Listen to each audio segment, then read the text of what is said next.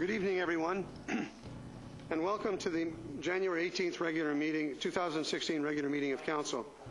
I'd like to apologize tonight on behalf of Councillors Powell and Councillor Salter. They were unable to make the meeting. The City of Parksville recognizes the people of the Coast Salish Nations and their traditional territory, upon which we gather with gratitude.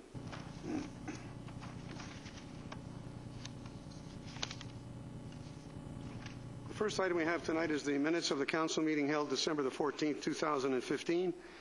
Do I have a mover and a seconder for these minutes? Moved by Councillor Beale, seconded by Councillor Patterson. Are there any errors or omissions? All those in favor? Opposed? Thank you. That is carried. The next item is the minutes of the special council meeting held January 7th, 2016. Are there any errors or omissions in these minutes? I have a mover and a seconder, please. Moved by Councillor Greer, seconded by Councillor Oates. All those in favor? Thank you. That is approved. Looking at tonight's agenda, I need an approval of tonight's agenda. I have a mover and a seconder. Moved by Councillor Beale, seconded by Councillor Greer. All those in favor? Thank you. That is carried. We have one delegation this evening, and it's from the Vancouver Island Students' Union and Canadian Federation of Students of BC. And I believe I have Mr. Patrick Barbosa and Janelle Davies.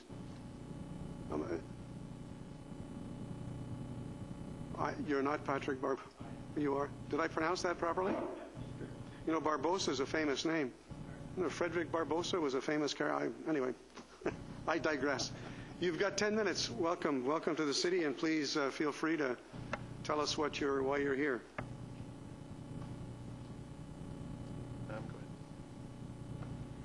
Hi there. So my name is Simka Marshall, and I'm the chairperson of the Canadian Federation of Students BC. I'll be taking Janelle's place tonight in our presentation, and I am a second-year poli-sci student. And my name is Patrick Barbosa. I'm staff at Vancouver Island University Students' Union, and I'm currently enrolled in a post-degree diploma in business at Vancouver Island University.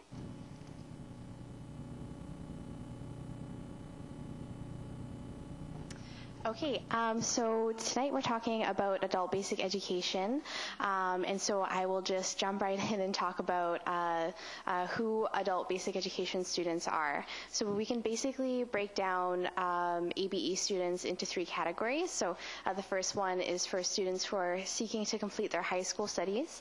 The second one is for those seeking to upgrade their high school courses. And the third is for those seeking to improve basic literacy or numeracy skills. So we often see students going through ABE programs who are looking to upgrade maybe their science or their math marks or their English marks in order to access a university or college program. So we see that a lot with nursing and other STEM sciences. There's also ABE students who are in adult special ed programs as well as English as a second language students. So adult basic education students often come from British Columbia's most marginalized groups.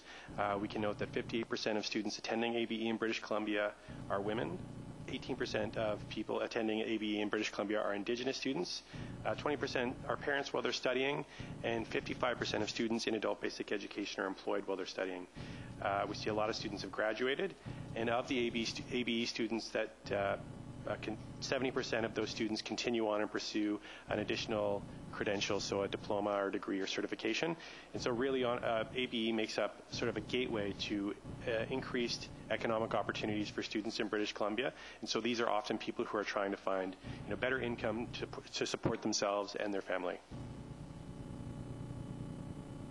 So just to provide a little bit of history on ABE in British Columbia. So back in 1998, all ABE, including fundamental programming and ABE in post-secondary institutions, was tuition-free.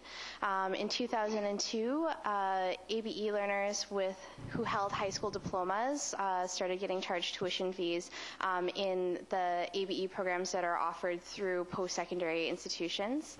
And then in 2007, the provincial government abolished tuition fees on all adult upgrading courses in both the K-12 system as well as the post-secondary system.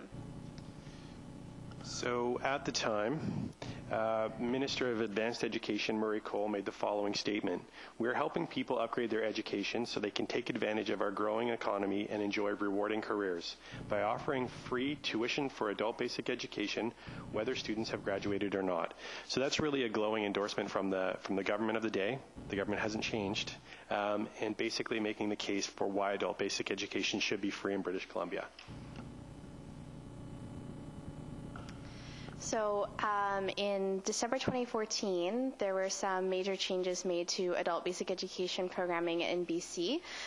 So that day, on December 4th, the provincial government announced a $6.9 million funding cut to ABE. At the same time, they also announced that institutions would be able to place tuition fees on the cost-free ABE courses, and this was done with less than a month's notice. So starting January 1st, institutions had the ability to charge up to $1,600 per semester, which breaks down into $320 per course on all adult upgrading courses. And then starting May 1st, the government would no longer fund school districts for tuition-free upgrading courses for those who already hold a high school diploma. At the same time as these funding cuts, they also announced a 33% increase in funding to the adult upgrading grants program.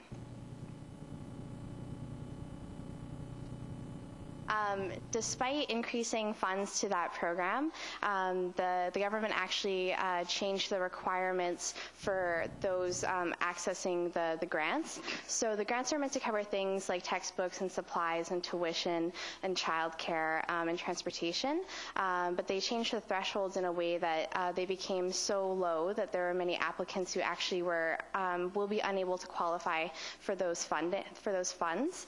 So for example, if you are a family of one, you must make less than $23,000 a year, which when you break that down hourly, you would have to make less than $11.40 in order to qualify for the grant. So if you were to make $11.50 or $12 an hour, you would make too much money to qualify for this grant. They also they make it so that if you are 10% above the threshold, you can have only up to 50% of just your tuition fees covered. And just to provide a VIU context, I mean, we talk to folks on campus all the time, and we know for a fact that there are many people in our communities that are just slightly above the threshold. And if you're making $11.40 an hour, the proposition of paying $300 or $320 for a course, you're losing some time at work, you have to pay for textbooks, all sorts of additional expenses, is not an easy one to handle. I make substantially more than that, and even taking 2 courses a semester is quite a financial burden for me and my family. Importantly, though, there has never been a justification for this decision provided by the BC government. They've never said, well, hey, it makes sense to reduce access to adult basic education. They've never provided sort of any of the rationale behind that decision. And so, we're left here hanging, and this is why we're doing this work around the province. So, fast forward. Here's the presentation from Minister of Education Peter Fassbender, who is the lead for the BC government on this decision, basically saying high school is not free, high school is free, but further upgrading is not. I think it is reasonable to expect adults who've already graduated to contribute to these costs. A couple of factors. The first is when we made a decision in around 1900 to provide free K-12 education to citizens of British Columbia, a high school diploma was a substantially higher level of education than it is today. The other factor is that it really, at the end of the day, this doesn't just affect those who have graduated, it affects those who haven't graduated. And for folks who are just trying to find a meaningful place for themselves in the BC economy, it really is, in my mind, unreasonable when we're performing quite well economically to begin charging them courses or charging them to access K-12 education.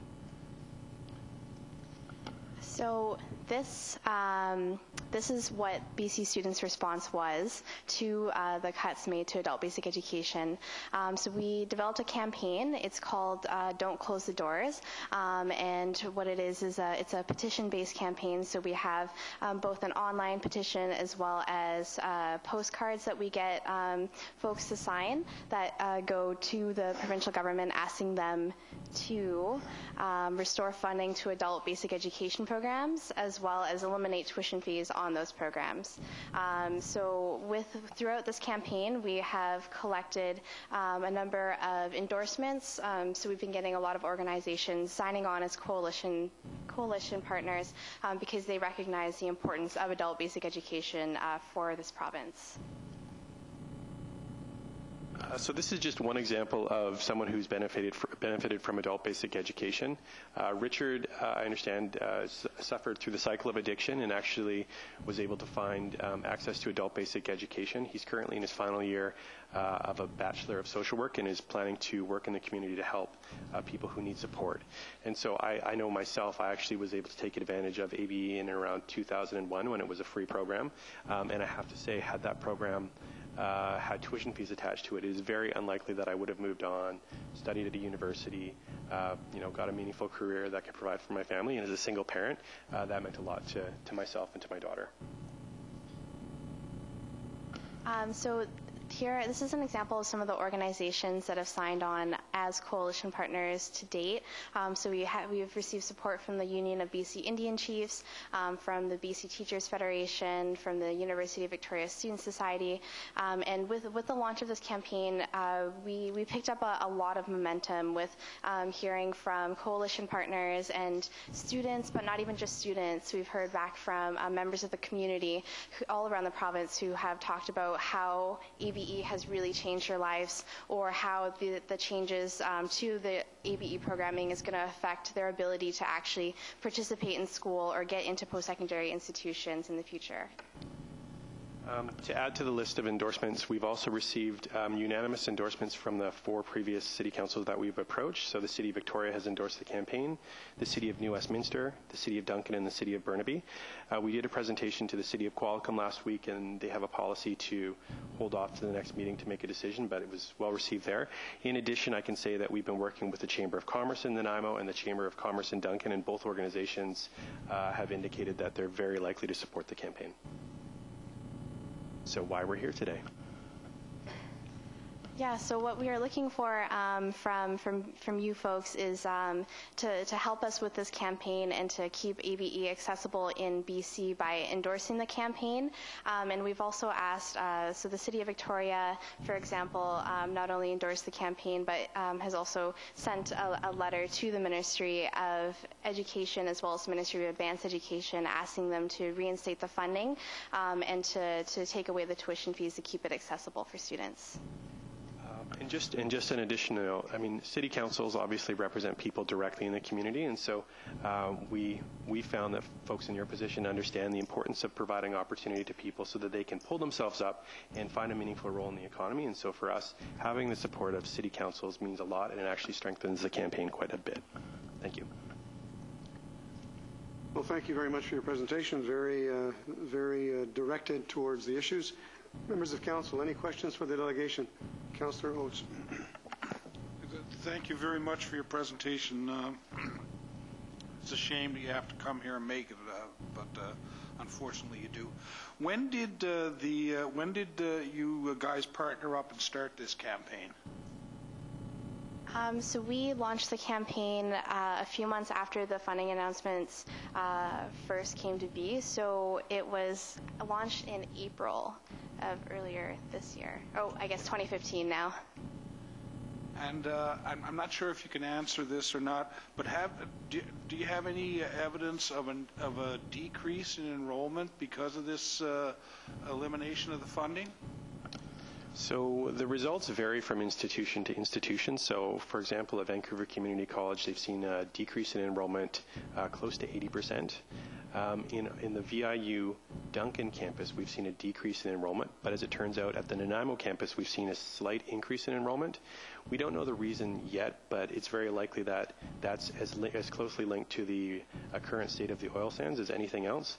We do know, though, for a fact that many students, despite increased enrollment, many students are not able to access the programs because they're, marginally above the threshold for the adult upgrading grant, and so they're being closed out of the system. Any other members of council? Councillor Greer and Councillor Beale. Thank you, Your Worship. I think it's a great cause, and I certainly support that. I qualify for most of those things that you presented. Is there an age limit?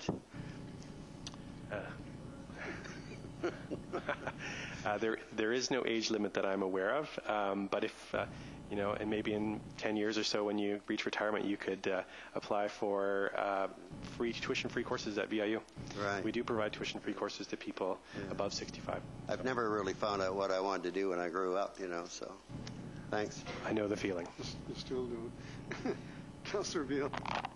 Thank you, Your Worship, and thank you very much for the presentation this evening. And certainly very, there are such important programs, and I know of a number of people, both here in this community and elsewhere in the province, who have benefited from the adult basic education programs, and in all cases have gone on to do very worthwhile and productive things with their lives. And some were post-secondary. Well, they're all involved some post-secondary afterwards, but often, kind of what I would call regular jobs, but that needed some qualifications and credentials. And as single parents, barely making it, they just wouldn't have had that door open to them. And once they got into it and believed and saw what they could do, they did really well. So thank you for bringing this to our council. Councillor Patterson. Thank you, Your Worship. Could you just go back to your last slide?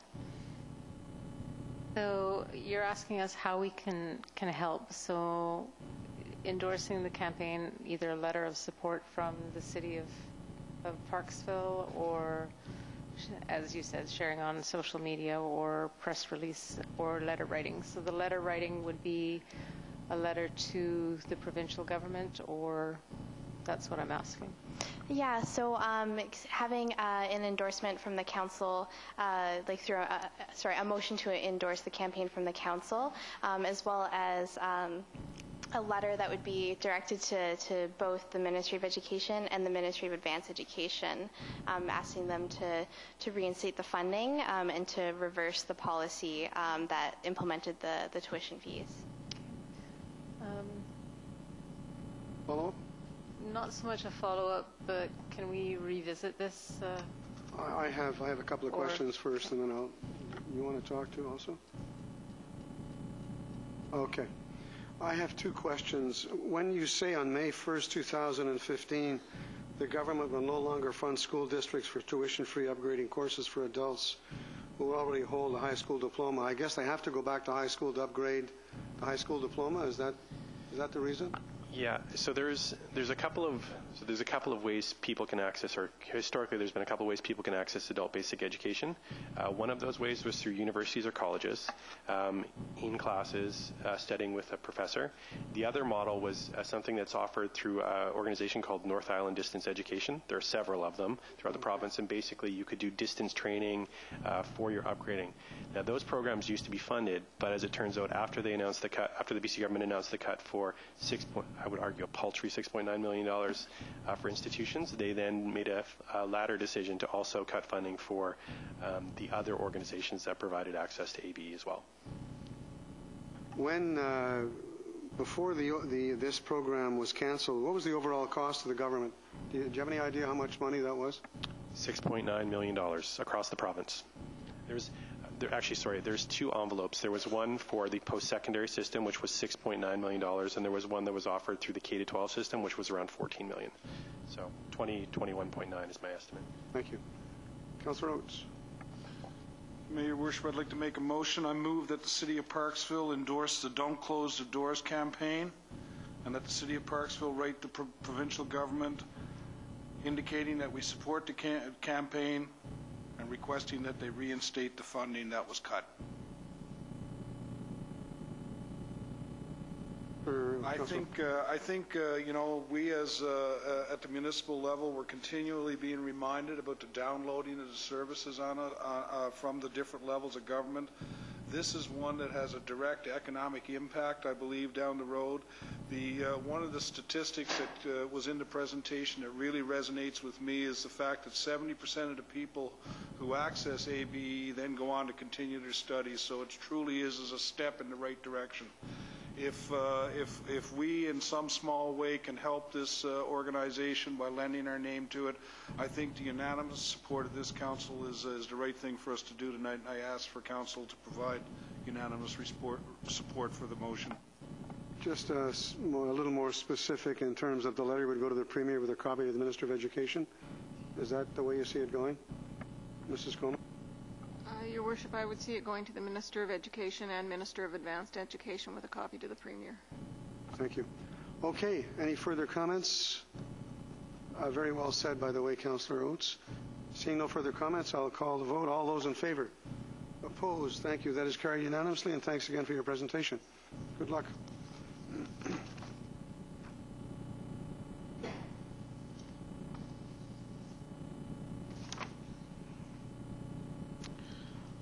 Okay, we have a number of reports tonight, members of council, and the first one is the 2016 sanitary, sewer, utility, and parcel tax rates. Mr. Butterworth, would you please give us the background on the issues?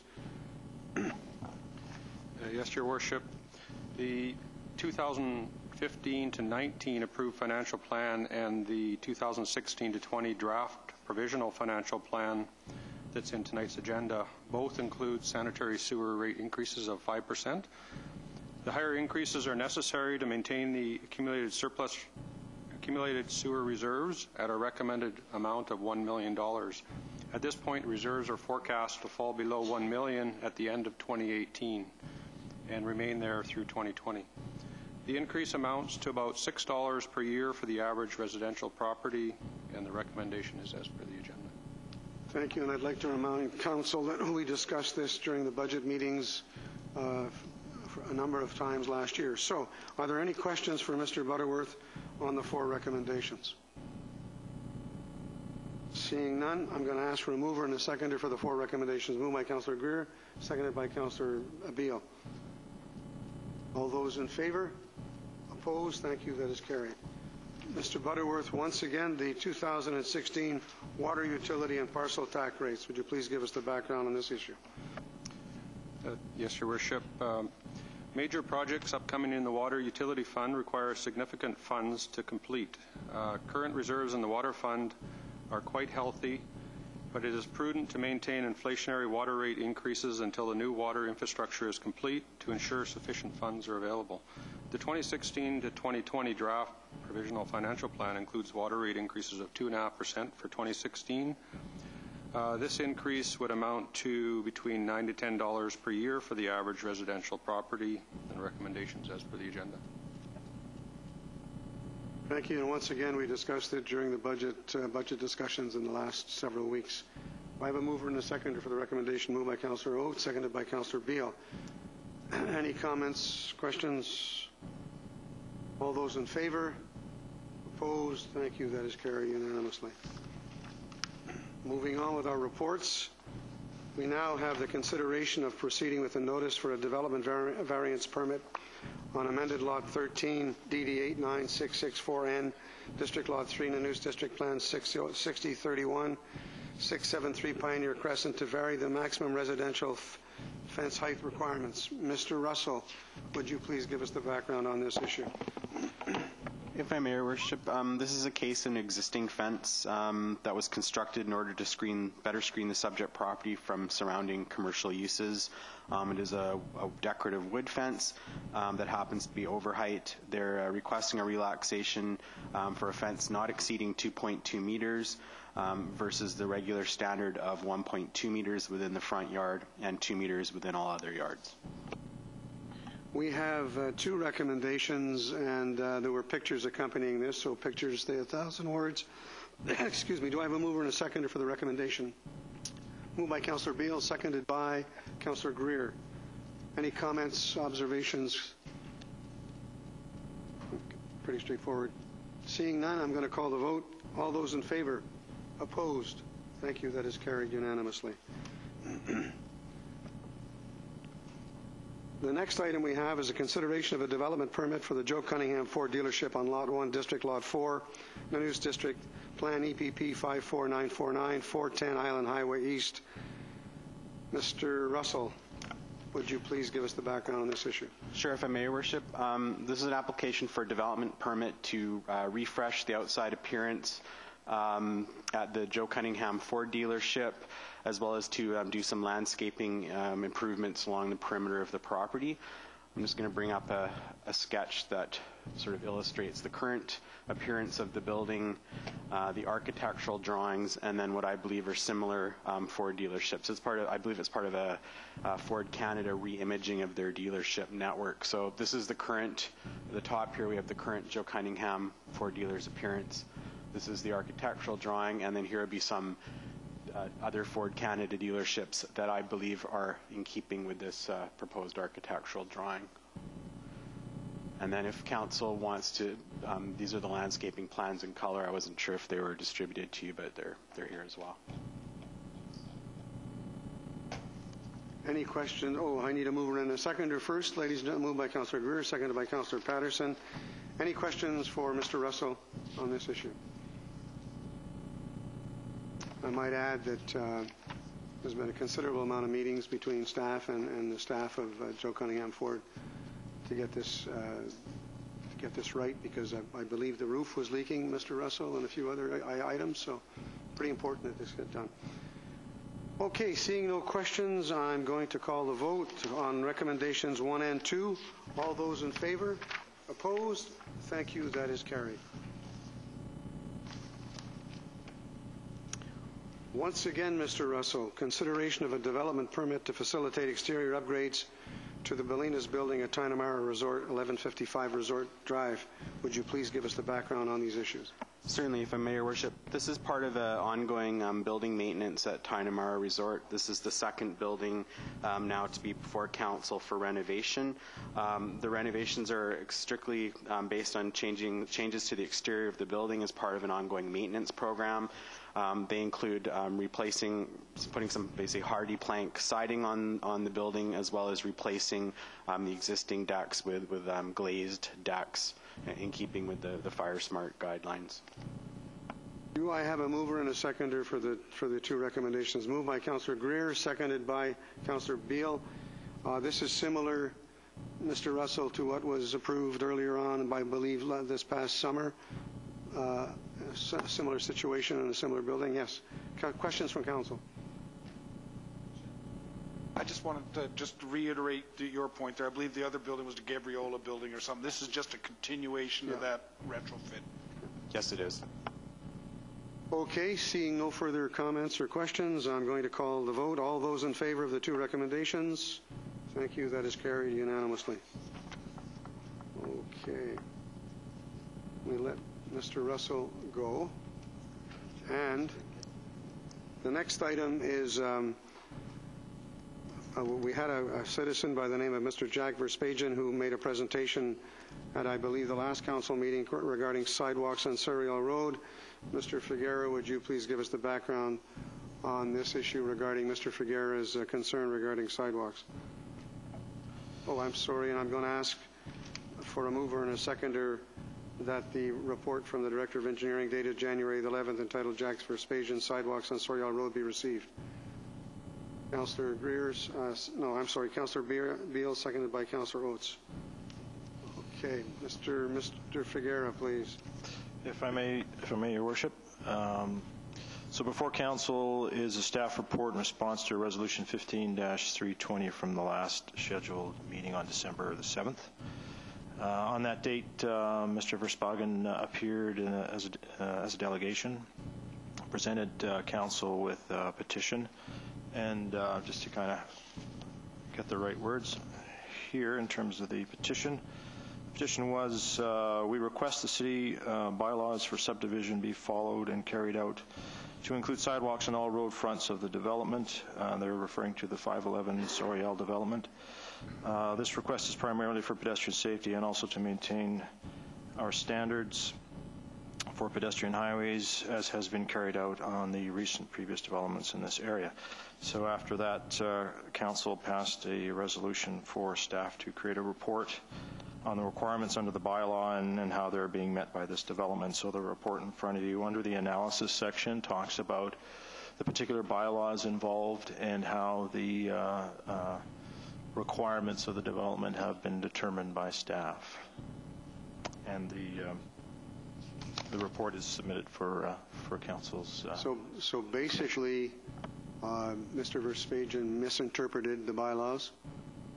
If I may, Your Worship, the particular bylaw in question is, so under the Local Government Act, that stipulates subdivision and development requirements, and under there, Section 938 is what we use for subdivision and the requirements of works and services. And in there, I just sort of underlined under Section 938, the one of the operative phrases is in accordance with the standards established in bylaw under this section on that portion of a highway immediately adjacent to the site being subdivided or developed up to the center line of the highway. As our subdivision bylaw then is what we go by. And in our subdivision bylaw, we have our engineering standards and specifications that form part of that. And under our standards and specifications, I included standard drawing RC1, which describes what we require in terms of infrastructure on local roads. And what we require is to have sidewalk on one side. The previously 120 meters of sidewalk that was installed is installed on the south side. According to our bylaw, we would then, at the time of a previous subdivision on the south side of Soriel, the side that the sidewalk was to be on was chosen at that point and defined at that point.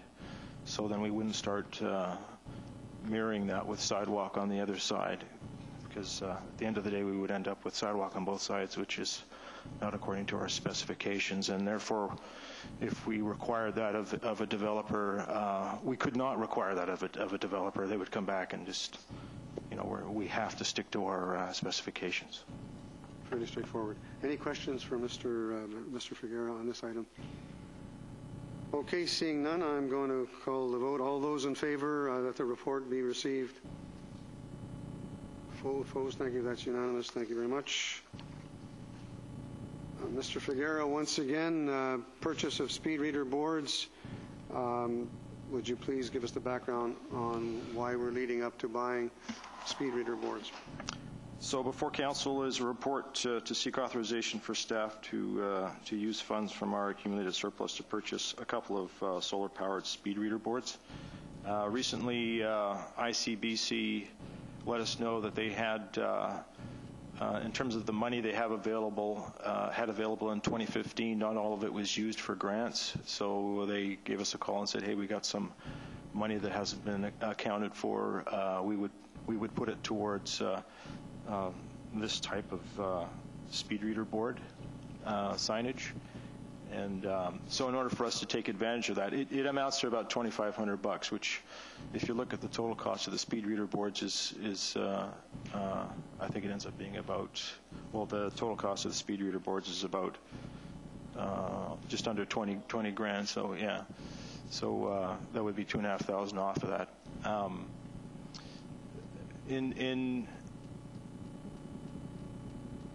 In carrying out our duties that we have to in terms of engineering and trying to educate the public on certain corridors where they should really be reducing their speed, this would help us out quite a bit. We do have a speed reader board that has a programmable LED sign on it. We have found that in recent past that board is often in use at another part of the city, and we could really use some more hardware to put on places like Despard for extended periods of time to try to slow traffic down. That's one of the ideas, is that we would install at least one of these signs for an extended period of time on Despard, and what it does is if the speed limit is being exceeded, it's similar to the one that's on the highway as you go towards Nanaimo from here. It looks like a regular speed sign, except it's got digital numbers on it. And if you're speeding, it flashes and tells you what your speed is and what you should be going at. So it's programmable in that way. You can program it to be activated during school hours, or there's a number of different features that you can program into it.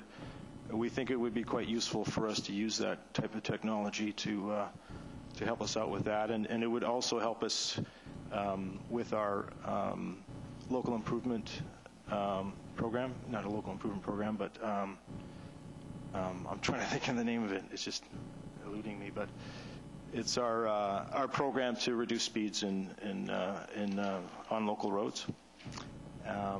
So it would help us out there too. Thank you. Do I have a mover and a seconder? Did I get a mover and a seconder for this? I don't remember. I did? I'm sorry. Okay. Comments or questions for Mr. Figuera? Councillor Beale and then Councillor Greer. Thank you, Your Worship. Yes, to Mr. Figuera. In the report, it mentions that the city is reluctant to construct sidewalks, referring to Despard Avenue particularly, reluctant to construct sidewalks at this time as a development is in the works which will be required to build these at their cost. Is there any word on when this development might be coming forward to the city? Because I haven't heard about this before. If I may, Your Worship, through to Councillor Beale. In the not too distant past, there was some interest in development on the north side of Despard, just east of Alberni Highway. I am not sure currently what the activity is on that particular development. I'm not sure if there's any. If the city has received any inquiries or anything related to that. It's difficult. It's difficult to say. Councillor Greer. Thank you, Your Worship. I'm just interested in how effective these signs really are. I know the one in Nanoose, everybody slows down because there's a stop sign there also. And but I know, and I travel the road quite a bit, people still fly through there at a pretty good pace. So I don't know if you have any statistics and how effective that is and whether you think it's worth the $20,000.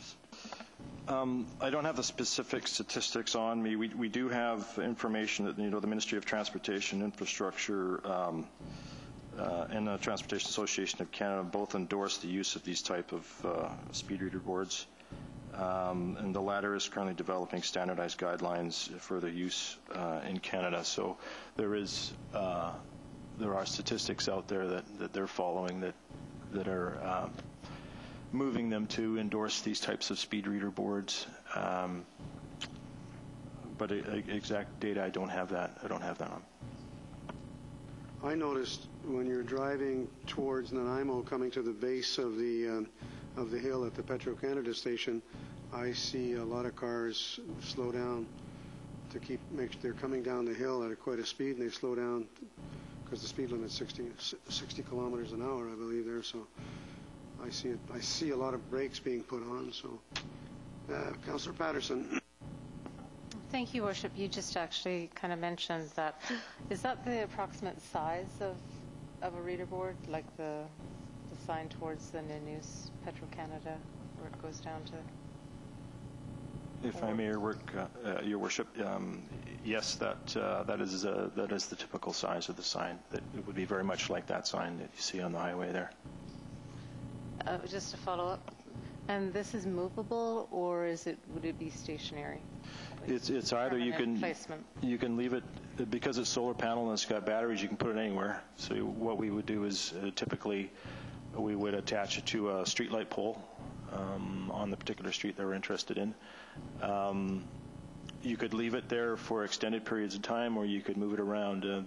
The nice thing about these two is you're able to collect. It's got radar data that you can collect, and the type of radar data actually is superior to the equipment that we have right now with the speed reader board.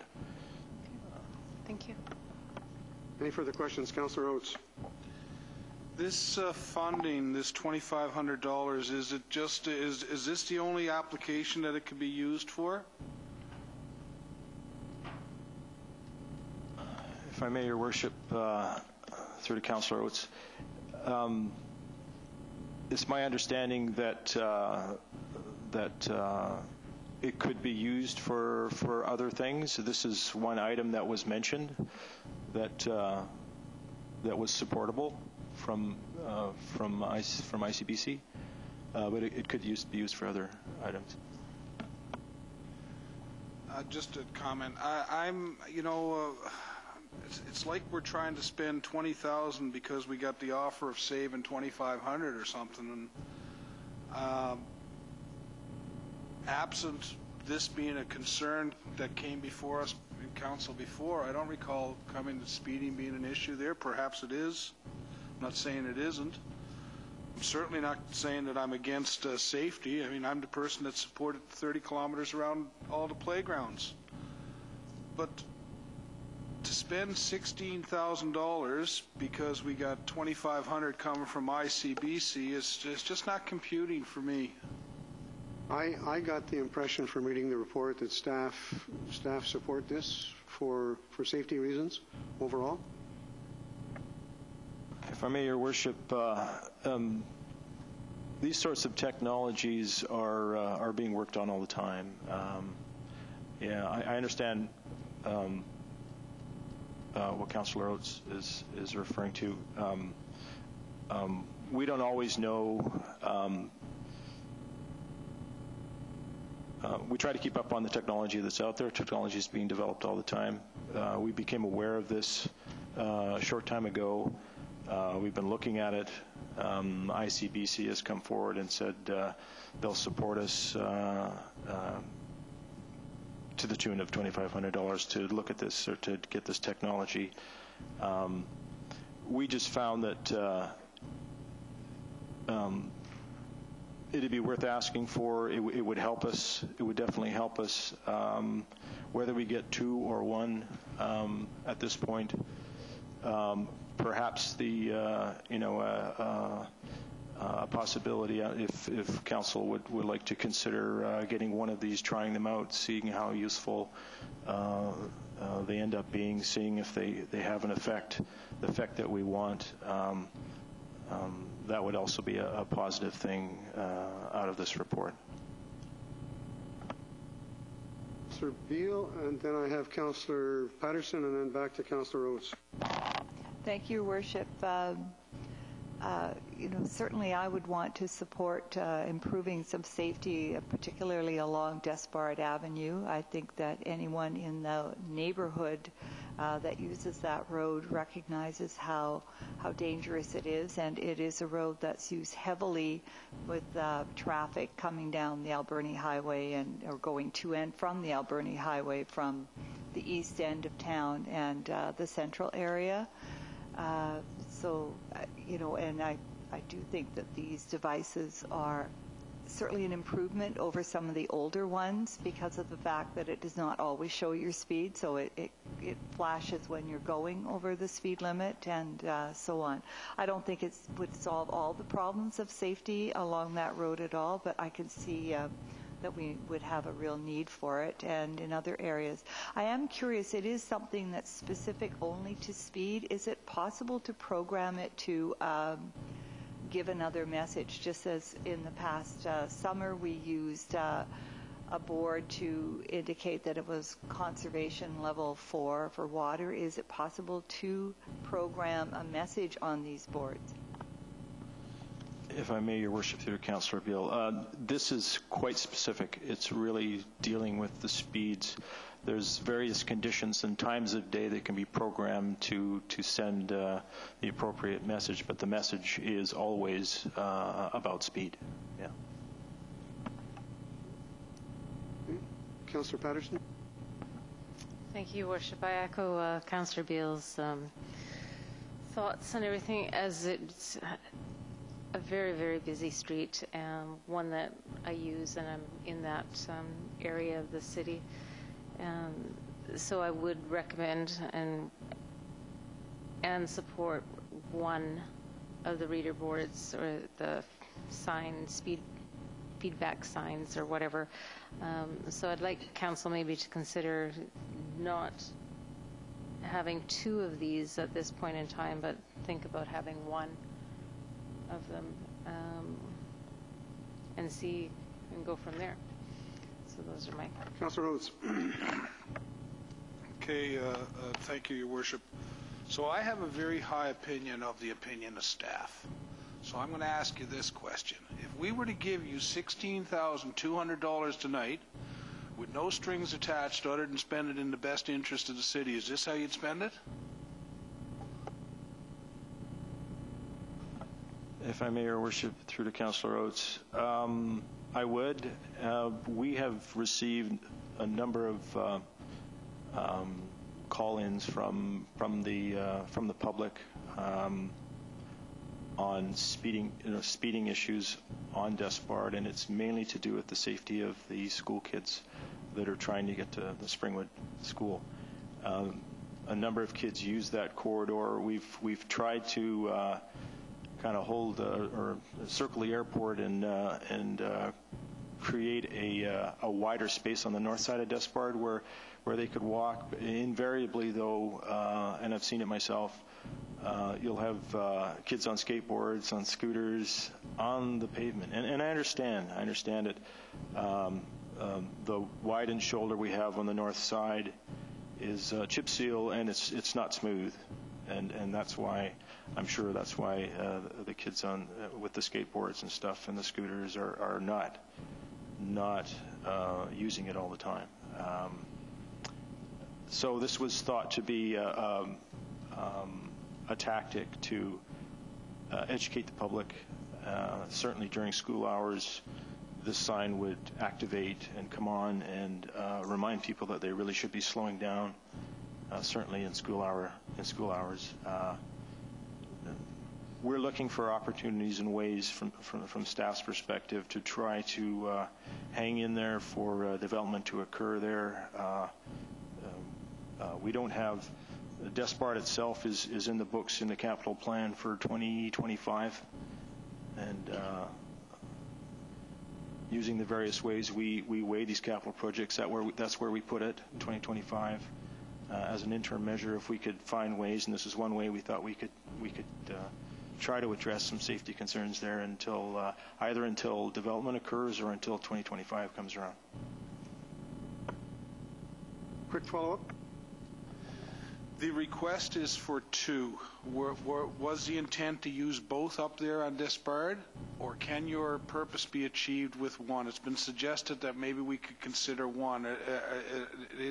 Does one suit your purpose, or do you need two to achieve the safety level of safety education that you require? If I may, Your Worship, through to Councillor Oates. In terms of Despard itself, we can see that one sign would significantly help us out there and would be, because we can see that it's going to be installed there in the long term until we can do something else, take other steps on that corridor to improve safety. We would probably leave it there, and we'd put it on the north side, probably trying to we'd put it on the north side, and we would, it's an education tool. So we'd probably face it one way for a couple months, face it the other way for another couple months, and collect data and just do an education at that location. Instead of putting two on either side, or one on either side, we'd just put one, and we could alter it and periodically. So it would work. We could do it with one. Okay, let's move along here, folks. We're getting close. Councillor Beale, Councillor Greer, and then we'll comment from me and we'll call the vote. Thank you, Worship. And I'd just like to point out for anyone who doesn't know Despard in that area very well, the whole neighborhood's farther, what direction is that? Farther west? No, let's say farther south. So up by Hamilton, Butler, along that way, Corfield, all of that neighborhood, which is fairly well developed and has a number of young children and children in their families. If those children, and not just children, it's Despard is the access to Springwood Park, to the health clinic. If we want to encourage people to be able to get out and walk to places, people in those neighborhoods would have to travel all the way down to Moss Avenue in order to access a different route to get over to the Alberni Highway, and even then there's no pedestrian crossing. So the only pedestrian crossing other than Despard is all the way down by the fire hall. So if it is the road that people need to use if they're going to walk anywhere and cycle. It's still, as Mr. Figuera pointed out, it's less than ideal because skateboards, bicycles, and people pushing strollers, it's pretty hard on the gravel. So I'd certainly like to support this, but I can also see the need for two, because if we're going to need one in place long-term on Despard, there are many other areas. I hear from people concerned about traffic on Harnish, on other areas of the city and the entrance points, and also with the traffic calming measures that we're putting in place in the process, how is, I would imagine it would help the engineering department collect the hard data that they need to proceed with any traffic calming measures. Councillor. Thank you, Your Worship.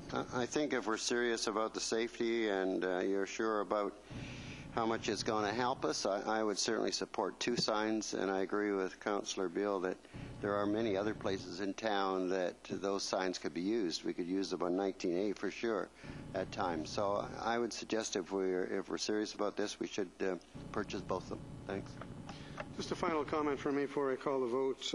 When we had the discussion, and there was a major discussion regarding Foster Park, everybody was concerned about traffic calming issues, and we reduced the speed limit, as Councillor Oates pointed out, which was against the recommendation of Council. The other thing is, in the report, you know, the Ministry of Transportation and Infrastructure and the Transportation Association of Canada both endorsed the use of speed reader boards. So I think that I think this is a good move, and I think that the overall objective of traffic calming, I'll support too. So on that note, I'm going to.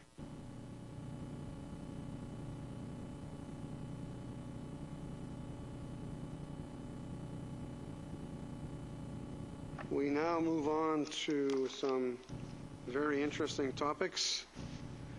The seasonal commercial use in the community park, non-motorized recreational equipment rentals in the community park. Mrs. Kelleher, would you please give us the background on this issue? Thank you, Mr. Mayor. So in March of 2014, Council repealed the City of Parksville Community Park Commercial Use Policy, which supported seasonal commercial rentals of recreational equipment in the community park. The policy was repealed due to perceived challenges associated with the use in the park. Council has requested that staff prepare a report outlining the process, requirements, and options to provide non-motorized recreational equipment rentals in the park for this 2016 season. Council has also approved a budget for a comprehensive planning process to develop a new community park master plan, which will commence in the spring of 2016. The site that has been used in the past is the Arbutus Point, or former hovercraft site. This has been, there have been some complaints from previous operators, and if Council decides that it would like to continue and lease the site for this year, we are required to provide notice prior to the lease, and this typically takes place in January or February to facilitate a May to September season, and the recommendations are per the agenda. Do I have a mover and a seconder for the recommendation? Moved by Councillor Beale, seconded by Councillor Oates. Any comments on the two recommendations? Councillor Greer. Thank you, Your Worship. My only concern is, are we going to drag this out long enough this year so that nothing can happen in the summer of 2016? I'm not quite so sure when the community plan is going to be done and how long it would take after that to put something into action, because as last year we ran out of time, or we thought we ran out of time, but I'm sure that we have to look after having something on the beach. So the sooner the better, I would think. Mr. Mayor, through you to Councillor Greer, the intent would be that that Council would adopt the policy as it was prior to the park planning process. But because some of the operators have identified some concerns with the site, if Council were willing to or wanting to explore making significant changes for subsequent years, that would wait until the community park planning process has commenced, or at least gotten through the consultation process. But adopting the policy as it was before with no changes to address those concerns would allow it to go to advertising pretty imminently and hopefully facilitate a start May of 2016 of this year. Well, I didn't understand your question, but I'll give you a chance to ask another one. By advertising now, though, there's so many stumbling blocks that we ran into last year. So it seems that the policy has to be changed before we can advertise, so that it can make some arrangements so something can get done this year. I don't see by following this plan that we're going to be up and going this year on the park. Let's let Mrs. Kelleher respond. Thank you, Mr. Mayor. Through you to Councillor Greer. I think that if Council were wanting to get it leased out for this year, they could just adopt it and the person would have full disclosure of the concerns that were raised before. When the original policy was adopted in 1994, there was quite a bit of consultation that happened with the province, with some non-profit groups who are environmental in nature, and with several other folks who had interest. And perhaps the risk would be that if significant changes were made in advance of the community park planning process, there could be concerns about some of those issues without people having the opportunity to comment. Good, thank you. Councillor Oates. Thank you, Your Worship. If I understand correctly, in the package that I got there, if we were to just a recommendation, to adopt policy 3.34, that would allow something to happen this summer, and the timeline, the schedule of that happening is as per page 88 of our agenda, which I think was most of the questions that Councillor Greer was asking. All of the things there, that's do you have a copy of it? This one? Yeah, this one here. Yeah. So if I understand it correctly, if we were to pass this tonight, the proposed schedule would be as per page 88. The piece of property we're talking about is down at the hovercraft, and it's for this season only. Future discussions would take place as part of the community park master plan discussions. Thank you, Keller. Mr. Mayor. Through you to Councillor Oates. Yes, that is correct. So if the policy was adopted as is without significant changes, it's likely that the concerns would be similar to those that we've heard in the past, but it would allow an operator to be there in 2016 at the Arbutus Point site. But given some of the perceived potential for conflict with users in the rest of the park, the recommendation would be that we would consult that operator, and that information would feed into the park planning process and provide some very useful information, I think, in terms of exploring what changes maybe should be adopted in future years. I just have a quick clarification, Mrs. Kelleher. So by adopting the policy 3.34, have we overcome, or can we overcome the fact that, first of all, the service provider is responsible for the insurance? The service provider is making sure that all of the equipment is secured, and it can be secured on site. Thank you, Mr. Mayor. I believe that there are some regulations in the zoning bylaw that preclude this overnight storage of the equipment, so that would still be an issue given the current regulations. The policy is not changed at all from what it was prior to 2014. So is there any, I think the question we're going to get asked, is there any room for negotiation for this year based on the policy 3.34? Well, the city is the owner of the park, so I believe that council could direct staff to negotiate conditions with an operator. There probably also would be some time between now and May to make regulatory changes if council wished to do so. I do have a service provider that's interested in making a bid for that service for this summer, so I'm sure we'll get at least one bid. Any further questions for Mrs. Keller? Seeing none, I'm going to call the vote. All those in favor? Opposed? Thank you. That is carried. Once again, Mrs. Kelleher, would you please give us the background on the issue regarding the Parksville Community and Conference Center PCCC operations? And I'm Before I do that, I'm going to call for a mover and a seconder for the two motions. Moved by Councillor Oates, seconded by Councillor Greer. Okay, thank you. Mrs. Keller, go ahead. Thank you, Mr. Mayor. So as Council is aware, the PCCC is a municipally owned facility in the City of Parksville. Since 2003, it has been governed by the Parksville Community Centre Society Board of Directors. In recent years, the requested subsidies from taxpayers have been increasing at a constant rate. Council passed a resolution on January 7th directing staff to prepare a report with respect to costs and terms for a consultant to review the operations of the PCCC. And final costs for the analysis are expected to be established after reviewing submissions for qualified consulting firms or individuals. The Society and Council are jointly interested in evaluating the current operating system to determine whether the PCCC is operating as efficiently as possible and whether the current mix of events and user groups is appropriate for the Centre's defined objectives.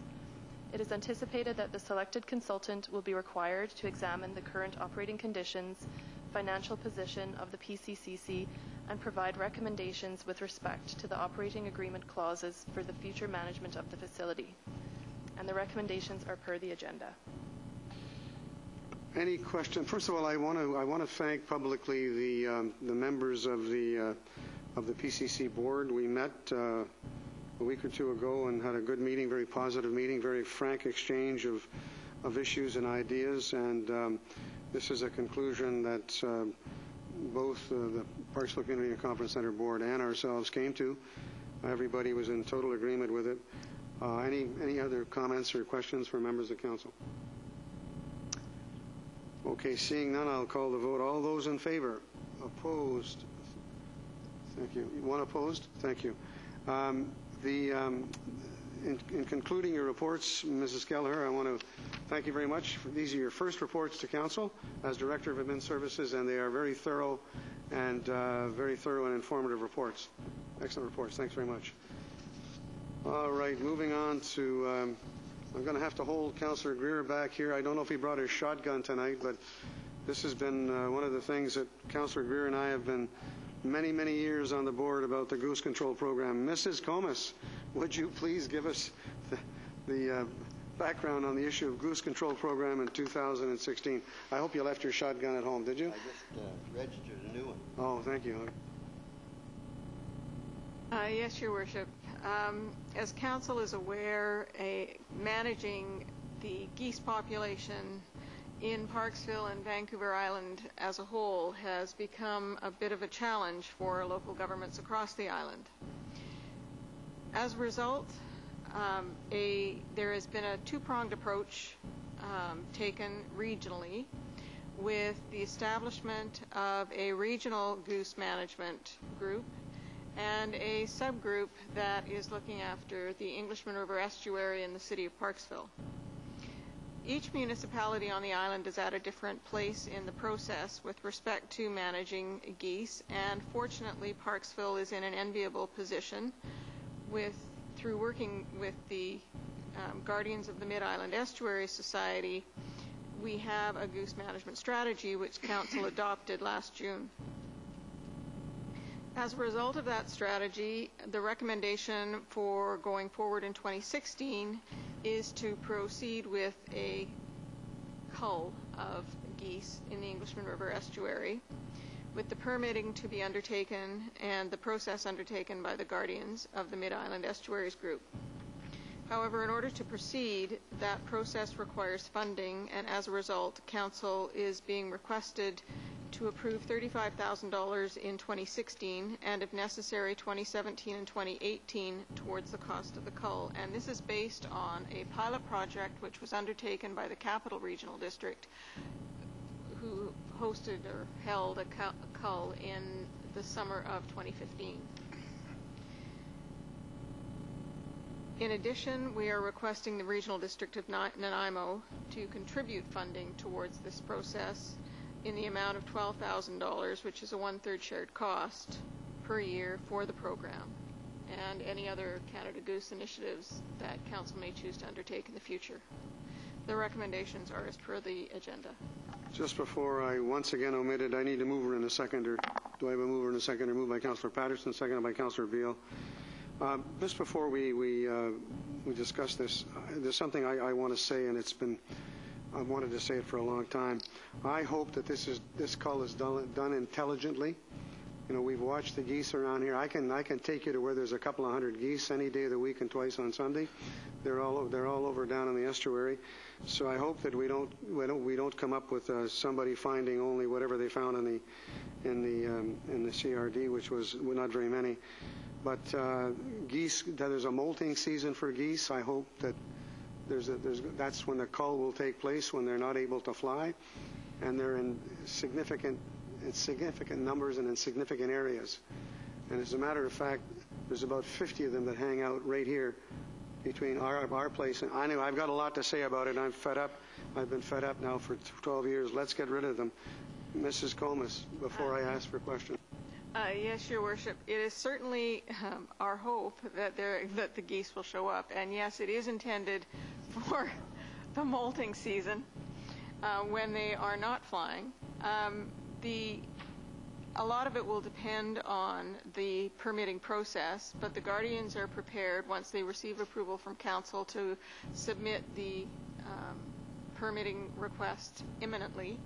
And all things being equal, we should be ready to go during molting season of this year, and hopefully for more than 43 geese.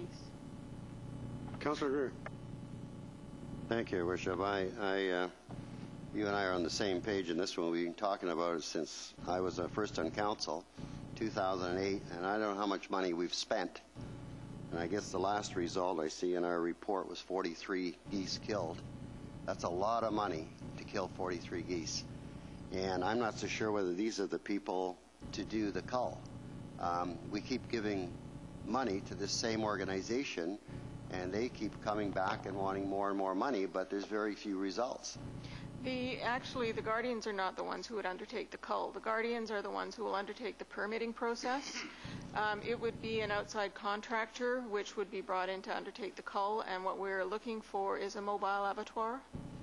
The geese have to be culled in accordance with the standards established by the Ministry of Forests Provincial Veterinarian.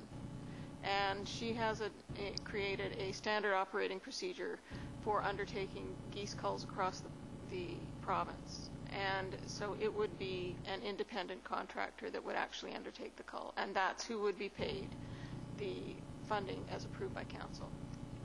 The thing is, we've been doing this now, as I say, since 2008, and the estuary is worse and worse all the time. I mean, we're not improving situations, and yet it's costing us a ton of money. Your Worship, through to Councillor Greer, that's absolutely true. It is costing us money. Council has budgeted $13,000 in the budget for 2016 already, which is geared for continuation of the egg addling program. There is maintenance. The egg addling program, and Council has undertaken a variety of different methods over the years. There's been a dog program, and there's been hazing programs, and there's been all sorts of programs which have met with variety of different levels of success.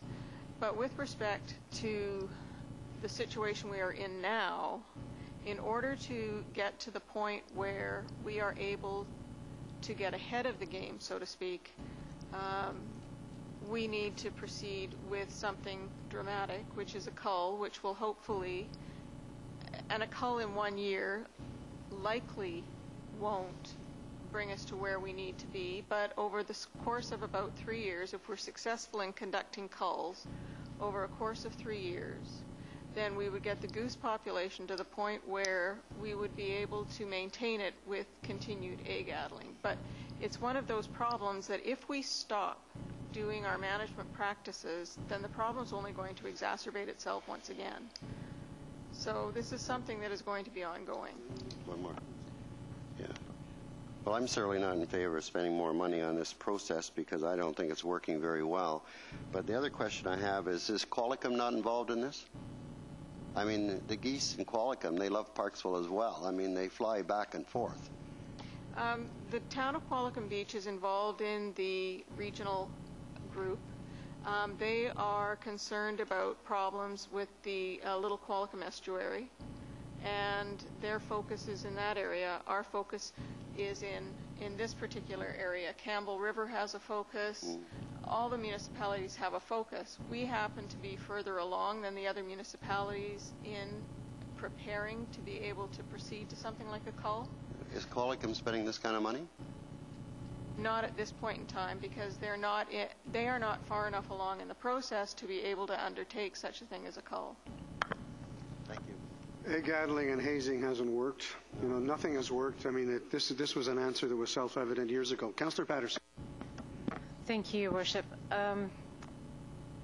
So when we looking at the recommendations, it says a 1/3 shared cost of $12,000. The other partners would be the regional district and just the regional district. So Partners, the regional district. So is it a 2/3 to the regional district and 1/3? No, 1/3 to the regional district, 2/3 to the city of Parksville. Okay. Follow up, please, Your Worship. So in our budget, we have $13,000 towards the egg addling program. And based on the guardians of the estuary and that, they're suggesting that we still continue with the egg addling and the cull. Okay. So my question is, how long a cull period? Is it only a day? Is it a week period? So it's 1 day. That's a pretty heavy It's a cost. 1-day period, and yes, it is. But the experience has been that that is the cost of conducting a cull. Now, if we have more than one contractor bids on the program, then we may be in a position of being able to get a better price point, and if we will, we certainly won't spend all of the money. But at this point in time, that's our best guess as to so just what to it's going to follow cost. up. So we're going to ask for a proposal, and that.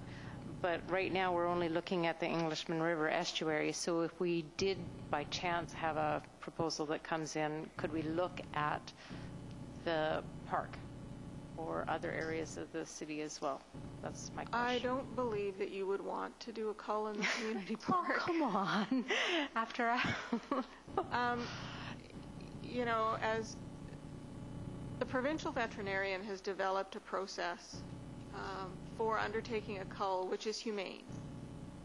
But that doesn't mean that it's pretty. I realize that, but as someone that hunts and that too, $725 a bird is pretty freaking expensive. Yes, it is. Just a moment, Ms. Councillor Beale. You know, the other obvious thing here is the overpopulation is significant. We're talking hundreds and hundreds of birds, 300 and some odd birds overpopulated. And what I noticed about the report that I didn't like is there's no mention of disease. I mean, the feces that we see all over the place, if you're stepping on it in your bare feet in the park, or if you're stepping on it even with your shoes on and getting into your car, and when I see them down on the beach swimming in the water, you know, at 20 or 30 geese at a time. So that's something that at some point in time I'd like staff to review with the wildlife people. There's no mention of disease, and you know, from my records, I know that there's been contamination done at beaches. Luckily, we have the tides, but a lot of beaches don't, and there's contamination. You know, there's water contamination, and you have to close your beach. So I'd like to see more emphasis on what kind of disease to make this thing more aggressive. Councillor Beale. Thank you, Worship.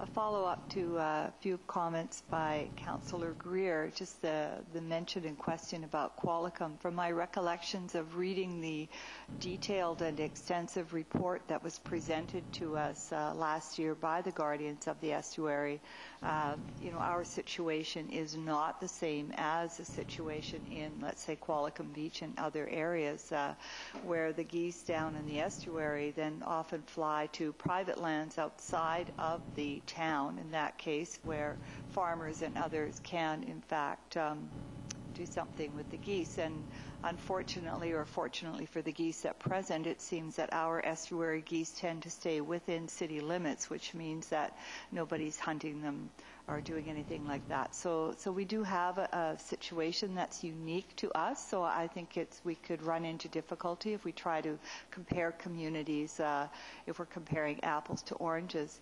Also, I would hope, I don't know if the community park geese are nesting in the park. Hopefully they're actually nesting in the estuary. And again, going back to the report that was very extensive and detailed, and then I followed up with talking with some of the people who were involved with that report. And one of the reasons it just seemed that with their study, they found many more nesting areas in the estuary than they had previously thought. So although it looked like the number was increasing, what it was, they really felt that they were doing a better job at locating them. So hopefully, and they don't tend to move their nests, so hopefully that will also lead to better success with egg addling. And for what it's worth, I understand that one can be a volunteer egg addler. So for any of you out there who might want to consider such a something to add to their CVs, that might be something to consider and to help the cause. Good point. Okay, seeing no further comments, and we're going to do all 5 at the same time. I can do that, Mrs. Gomez. I'm going to call for the vote. All those in favor? Opposed? Thank you. That is carried. Okay, we have 3 readings. The 5-year provisional financial plan bylaw 2016-2020, number 1522. Do I have a mover and a seconder? Moved by Councillor Oates, seconded by Councillor Beale. Any comments, questions? All those in favor? I'm sorry. Your Worship, there is a memorandum on table with respect to the table for the Water Utility Fund and the General Fund. Yes, I think we all read it, yeah. All right. We're all aware of that. Okay, all those in favor? Opposed? Thank you. That is carried. Okay, members of council, we're at that stage, and then it's called new business. Does any member of council have any new business for this evening? Councillor Beale. Thank you, Worship. I forgot my toque. I'll just share that I did attend the library board meeting recently, and I thought there were a couple of very interesting facts that people might like to know. For all of you who use your library card, or for your children who might use the library card, any guesses as to how much that card is worth? Lots. That's a good answer. Thank you. It has actually been calculated this past year to be worth $1,028. Now that is based on calculated by dividing the market value of resources borrowed from your library by the number of registered borrowers. Now, we do have a rather unique library because it's the Vancouver Island Regional Library, so it spans a huge geographical area, but that also means that we have an amazing collection that is quite mobile, and I understand that upward of 95,000 items are circulated every month in our library system. So it's a very, very vibrant organization, if I could say. And yes, once again, that library card can save you about $1,000 worth of purchasing materials if you were to go that other route. Including it, and I understand as well for people out there who've been using, there's a new system that's the integrated library system, and I heard a few concerns early on. I haven't heard anything recently, and a number of people I know who are using it are getting the hang of it. So it has an increase. It's easier to download e-books and e-items, so that could be cool, and also expanded video. So that's it from me. Thank you.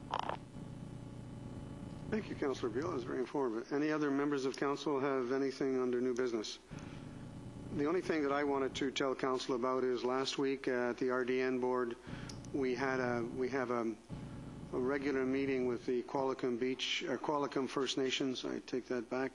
And we have now developed a protocol with the RDN board and the Qualicum First Nations.